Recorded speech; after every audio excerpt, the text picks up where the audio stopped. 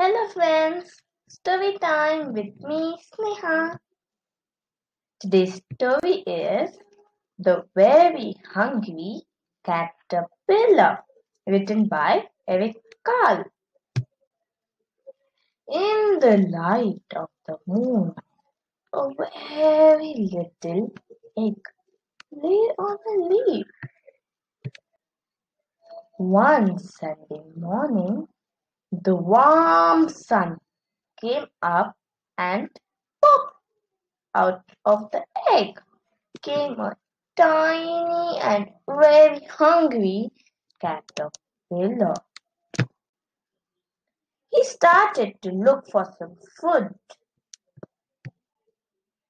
On Monday, he though ate one apple, but he was still hungry.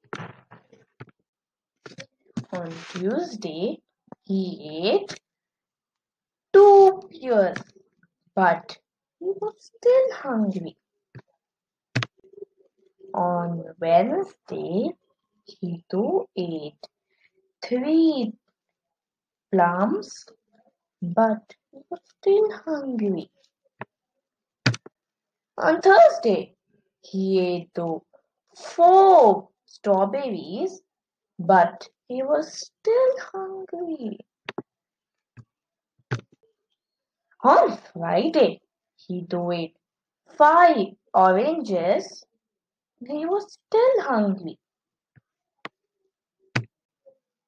On Saturday, he ate one piece of chocolate cake, one ice cream cone, one pickle, one slice of Swiss cheese, one slice of salami, one lollipop, one piece of cherry pie, one sausage,